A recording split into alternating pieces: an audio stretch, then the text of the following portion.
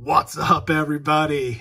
So doing a really random video that I'm sure won't get a ton of views, but I decided to do some analysis on 1959 Topps set. So just my personal background on this. So I picked up my first 59 Topps card ever. I didn't own any 59 Topps cards until 2016 at the Atlantic City Baseball Card National. I picked up this card, which is the Sparky Anderson, George Anderson rookie card, which is one of there's only like three kind of bigger rookie cards in the set. So there's the Sparky Anderson, the Felipe Alou, which are not really big, rookie cards. And then, of course, the Bob Gibson. And by the way, you'll see later on as to why I did a video for this. I have a brand new pickup of one of the biggest cards in this set, if not the biggest. But anyway, at 2016, I picked up this card. It was beautiful, got it graded, came back as a 6, looks even better than a 6. But anyway, this set, I was never a big fan of it, but I don't know, it's sort of grown on me over time. And I went from having, I think, like one card of this set up until 2019 to having about like 150 cards from this set. And so just over the last year. So I thought it'd be just kind of interesting to kind of break down what are the top 20 cards in terms of value. And I looked at grades in a 6, 7, and 8 and did some analysis on what the top 20 cards are from that set, including sort of error cards as well. So before I get into that top 20, so this it's a 572 card set. And there are, like I said, 3, sort of bigger rookie cards, only one Hall of Fame rookie, and that's the Bob Gibson. But then there are a ton of errors in this set, or variations, which makes the set really interesting. So, I just thought it was cool. For Vito Valentinetti, I have both of his variations. So if you look at this, so if you see it, where it says home, Bronx, New York. And then if you look at this one, there is a colon next to home, Bronx, New York. So there are a bunch of cards like this where there's a variation. So you have one variation, the other variation. There are many variations where the back is white and then the other back to the same exact card is gray. So very interesting set. And then, of course, on the back you have it almost looks like a Christmas tree. Green, red, and white. So it's a really interesting, a lot of these older cards, there's all kinds of errors and variations and uncorrected errors. So I just thought it would be interesting to point that out. Speaking of which, at number 20, so is this Billy Lowe's. And you'd think, why would this be at number 20? But a Billy Lowe's, so on the back, it says he was traded to Washington in March 1959.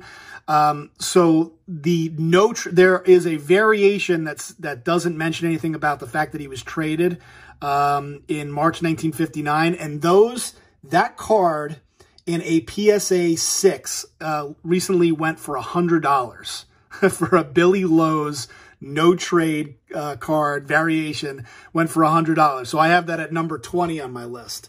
At number 19 is the Yogi Berra, and he would go on. The Yankees won the World Series in 1958, and Yogi Berra won one of his 10 World Series rings in 1958. You can imagine 10 World Series rings, one for every finger, which is absolutely amazing.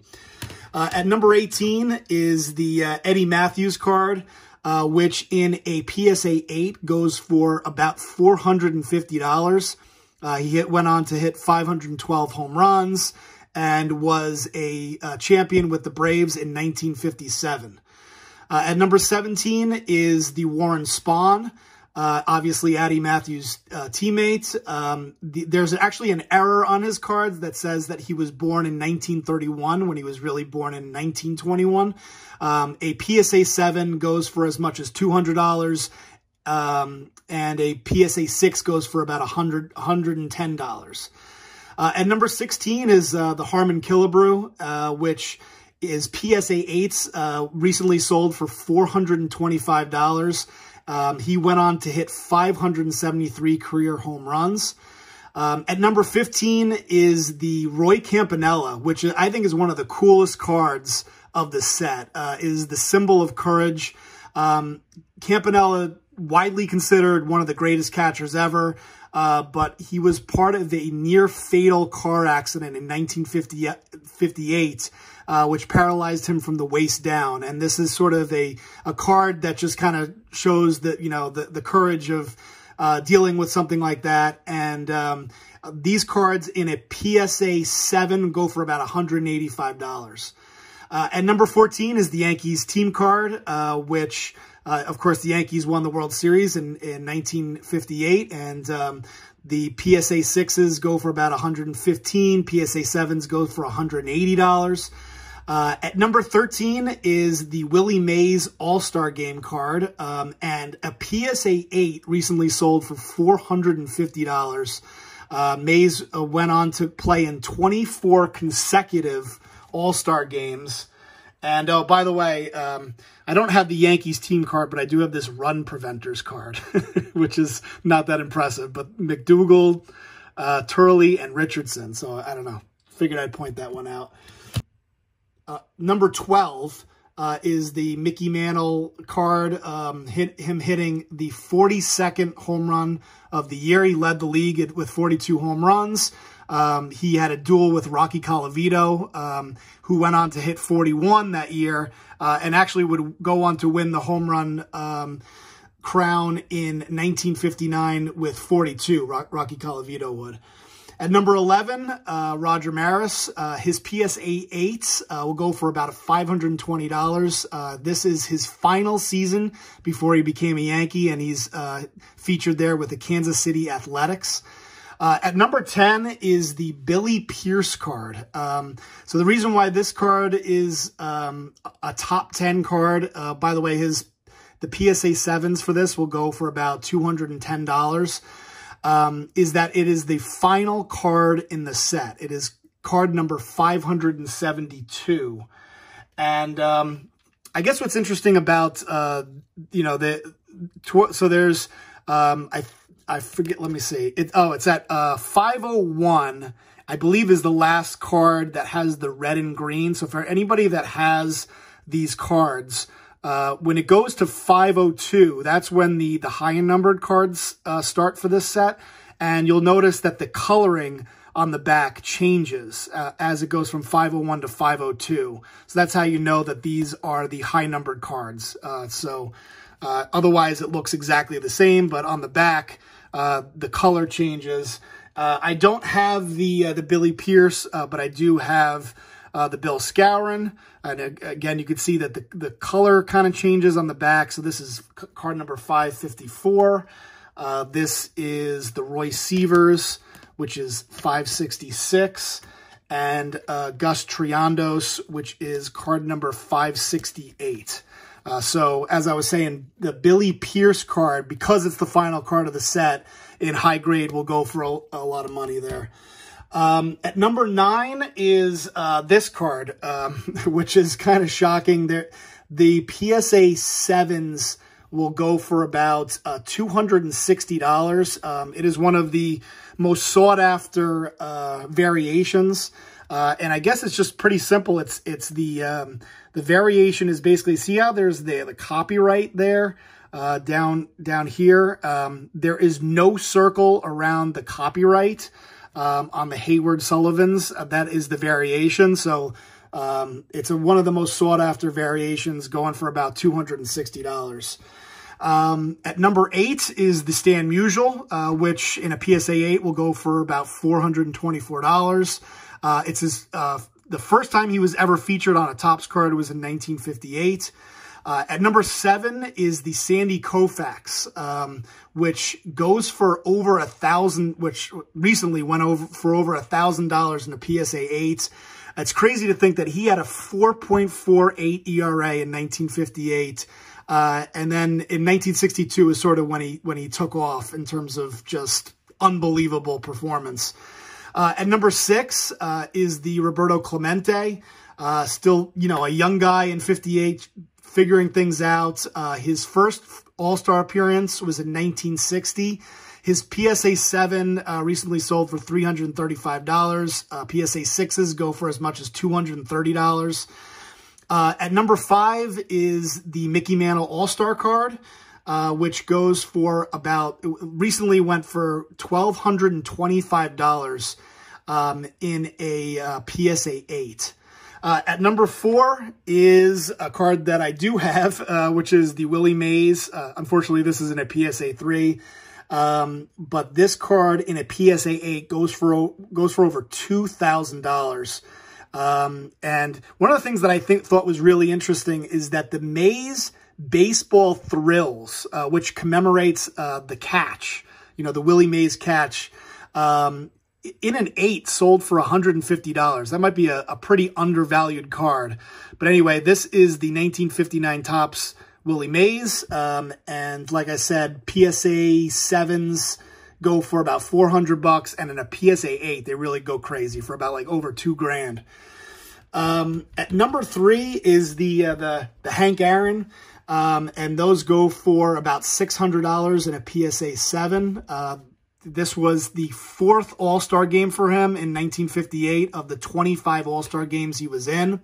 At number 2 is sort of the reason why I decided to make this video, which is a beautiful, this is my recent pickup, just got it in the mail, the 1959 Topps Bob Gibson. This one is in a PSA 6. And these go for as much as like almost $900 if they're like perfectly centered in a PSA 6. This one I got for about $775. Just look at this card. It is unbelievable. You know, on the back of these cards, and you can see this is a high numbered set because it's not the Christmas colors. But then each one of these cards has like this little cartoon.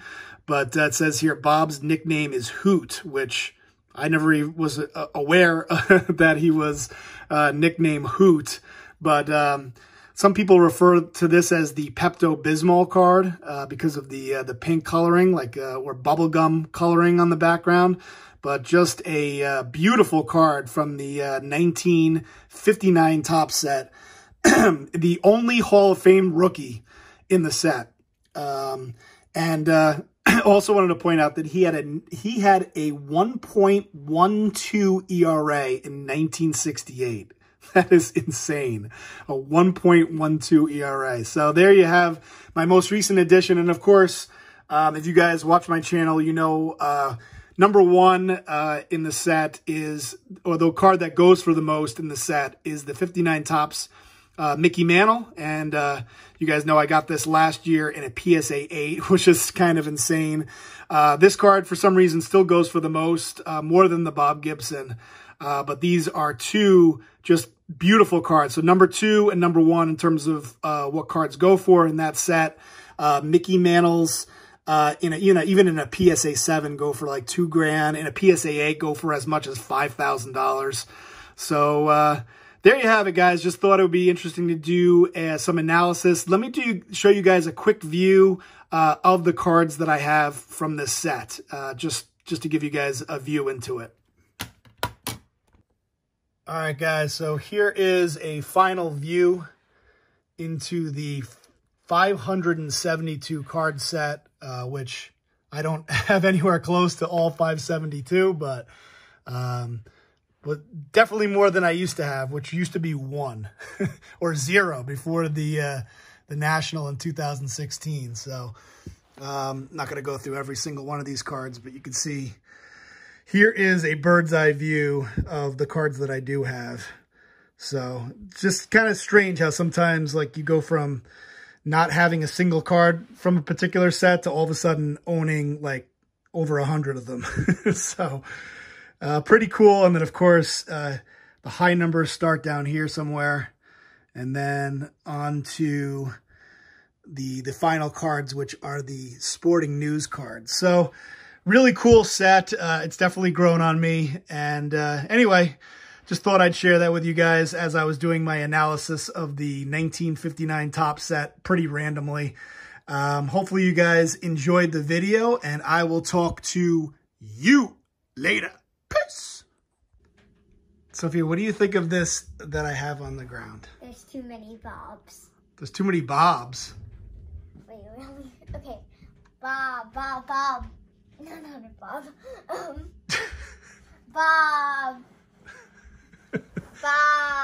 Maybe they should change this set to the Bob set, maybe? This is all Bobbies. There's too many Bobs. What are you saying, that I made a mess down here? Yes, because there's too many Bobs. Get more Bobs. Destroy the world. Oh, jeez.